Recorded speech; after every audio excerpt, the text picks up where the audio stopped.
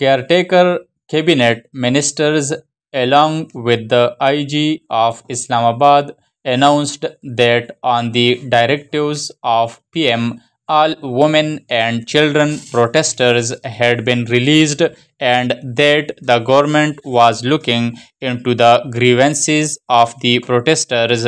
While that may be all well and good, the question is, why was the state so trigger happy with arresting protesters in the first place?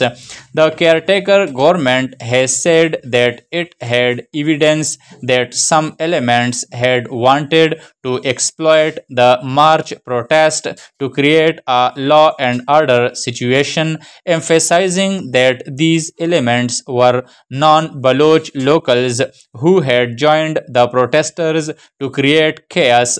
Security is no doubt paramount in a country reeling from the terror threat, but surely that cannot justify arbitrary brutality against civilians. Wednesday night's incident has once again brought to light the long standing grievances of the Baloch.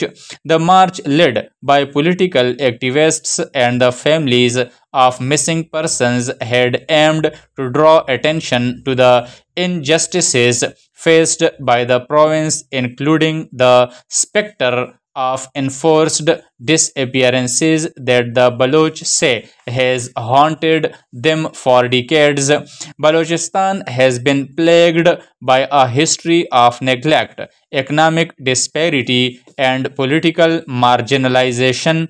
The province is rich in natural resources and yet remains one of the most impoverished regions in Pakistan. There are no easy solutions to this issue, but when the state takes on its citizens in such a brutal manner, peace will always remain elusive. The least they and any civilian in the country are owed is a hearing of their grievances and demands with dignity. The idea of Pakistan as a federation is not to dismiss the grievances of smaller provinces, but to give equal rights and autonomy to all provinces. Only through genuine efforts to address the root causes of the issues in Balochistan can lasting peace and prosperity be achieved in the region. Full stop.